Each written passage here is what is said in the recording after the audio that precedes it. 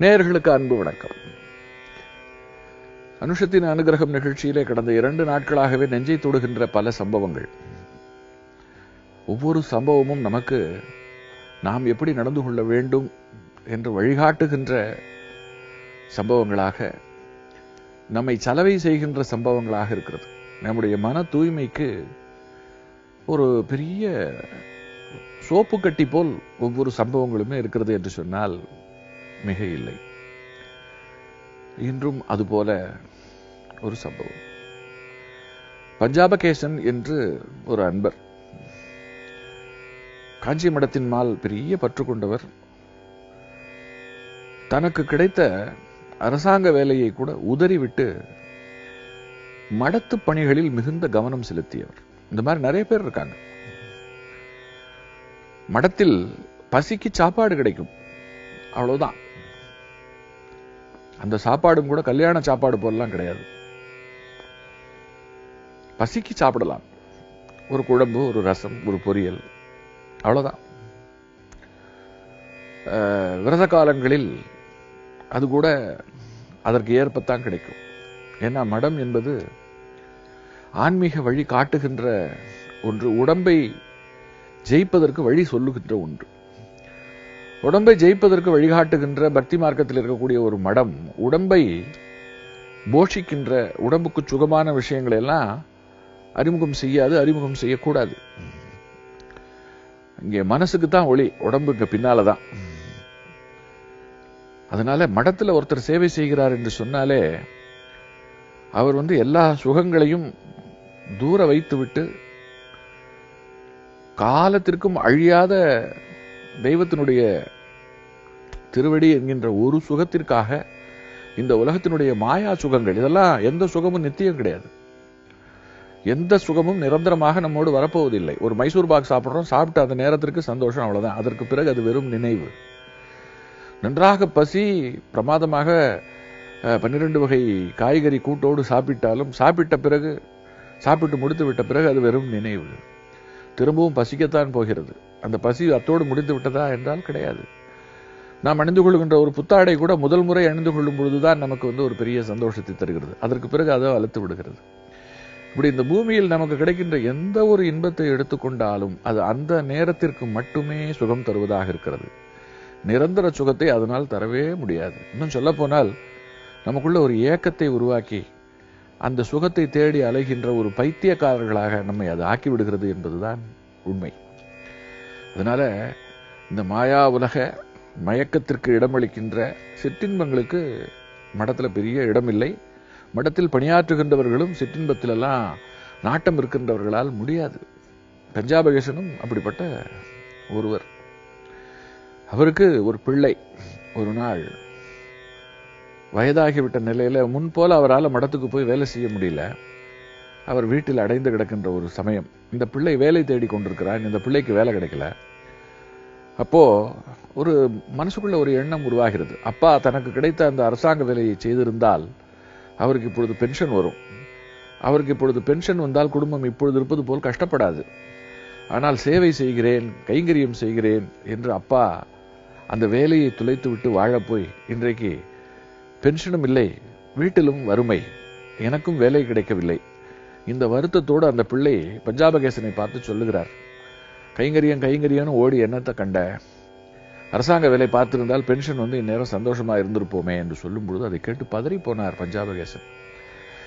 பாவி, என் வயிற்றுல பிறந்துட்டு இப்படி சிந்திக்கிறியே, நீ விரும்பி கைங்கரியம் செய்திருக்கிறேன்,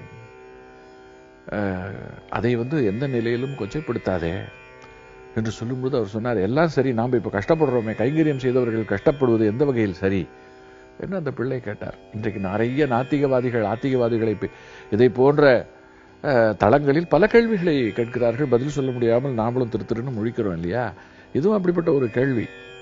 அவருக்கு என்ன பதில் சொல்றதுன்னு தெரியல. ஆனால் ஒன்று மட்டும் அவருக்கு தெரிகிறது, தன்னுடைய கைங்கரியம் எந்த நிலையிலும் வீண் போகாது, நித்திய இன்பத்திற்கு வழிகாட்டும், பேராசைப்படாமல் நம்மை வாழ வைக்கும். அதெல்லாம் இந்த பிள்ளைக்கு தெரியலையே, எது சாஸ்வதம் என்பது தெரியவில்லையே. 1ஆம் தேதியானா வர்ற பணமும் இந்த லோகாயுதமாக கிடைக்கின்ற இன்பங்களும் பெரிது என்று இந்த பிள்ளை நினைக்கிறானே என்று அவர் மனசுக்குள்ளே வருத்தப்படுகிறார். வருத்தப்பட்டது மட்டுமல்ல, தன் பிள்ளை மடத்திற்கு சேவை செய்து பென்ஷன் கூட கிடைக்கலையே என்று வருத்தப்பட்ட விஷயம் இருக்கிறதே, அதற்காக மானசீகமாக பெரியவரிடம் மன்னிப்பும் கேட்டுக்கொள்கிறார். கேட்டுக்கொண்டு சொல்லுகிறார், இனி ஒரு முறை என் எதிரில் இப்படி எல்லாம் பேசாதே. இது நமக்கு ஒரு குறை இருப்பது போல் இருக்கிறது. ஒரு குறையோடு எந்த சேவையும் செய்யக்கூடாது.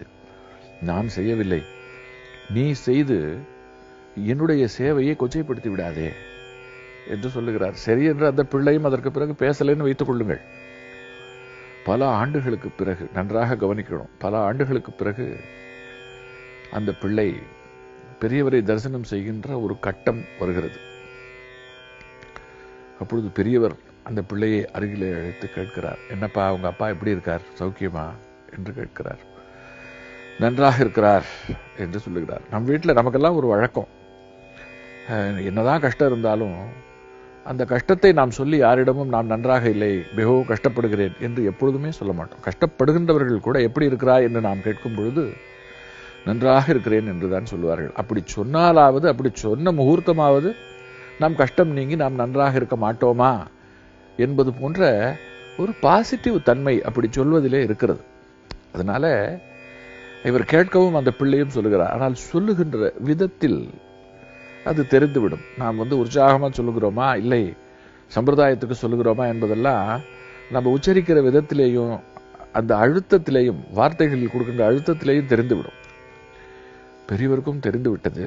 உடனே சொன்னார், கவலைப்படாத, உங்க அப்பா அரசாங்க உத்தியோகம் பார்த்திருந்தால் பென்ஷன் வந்திருக்கும்.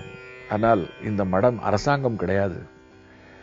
இது அன்பர்கள் தருகின்ற பொருளுதவியை கொண்டும் மற்ற உதவிகளாலும் காலமாக இயங்கிக் கொண்டிருக்கக்கூடிய ஒன்று. இந்த மடத்திற்கென்று நிறைய கடமைகள் இருக்கிறது, கட்டுப்பாடுகள் இருக்கிறது. அதனால பொருளாதார ரீதியாக பெரிய அளவிலே செய்ய முடியவில்லை. உன் அப்பா சொன்னது போல அரசாங்க உத்தியோகத்தில் இருந்தால் பணம் இந்நேரம் நிறைய சந்தோஷமாக இருந்திருக்கக்கூடும். அதை நானும் யோசித்து பார்த்திருக்கிறேன்.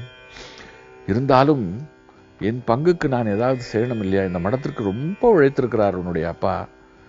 அவர் உழைத்த உழைப்புக்கெல்லாம் நான் ஒன்றும் படி இழக்கல. இருந்தாலும் இப்பொழுது ஒரு தீர்மானம் செய்திருக்கிறேன். மடத்திற்கென்று நிறைய நிலம், அந்த நிலத்திற்கென்று நிறைய நெல் மற்றும் வருவாய் இருக்கிறது. அதிலே இருந்து ஒவ்வொரு மாதமும் 25 கலம் நெல்லை உங்க அப்பா உயிரோடு இருக்கும் வரையில் அவருடைய குடும்பத்திற்கு கொடுக்க சொல்லி நான் பேசியிருக்கிறேன். மடத்திலே இருந்து அது உங்களுக்கு சேர்ந்து விடும் என்று பெரியவர் சொல்லுகிறார். அதை கேட்ட உடனே அந்த பிள்ளை ஆடி போனார்.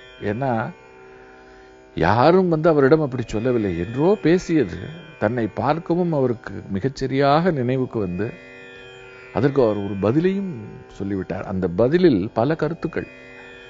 மடம் என்பது எப்படிப்பட்டது, அது எப்படி இயங்குகிறது, அதற்கு கைங்கரியம் செய்கின்றவர்கள் வாழ்க்கை எப்படிப்பட்டது, இதை போன்ற பல விஷயங்கள் இதற்குள்ளே இருக்கிறது. எல்லாவற்றுக்கும் மேலாக ஒரு குறை தெரிய வரும்பொழுது தன்னால் அந்த குறை எப்படி நிவர்த்திக்கப்பட முடியுமோ அப்படி நிவர்த்தி செய்வதற்கு பெரியவர் ஆயத்தமாக இருந்தார் என்பதுதான் இதன் மூலமாக நாம் தெரிந்து கொள்கின்ற ஒரு அற்புதமான விஷயம் இல்லையா? அவர் அன்றைக்கு காட்டிய கருணையைப் போல இன்றைக்கும் நிறைய அவர் தன்னுடைய கருணையை காட்டிக்கொண்டுதான் இருக்கிறார். அதற்கு சாட்சியாகவும் பல சம்பவங்கள் இருக்கிறது. தொடர்ந்து சிந்திப்போம். காஞ்சி நகர் உரையும் காமகோட்டி குருவே, காமகோட்டி குருவே, காமகோட்டி குரு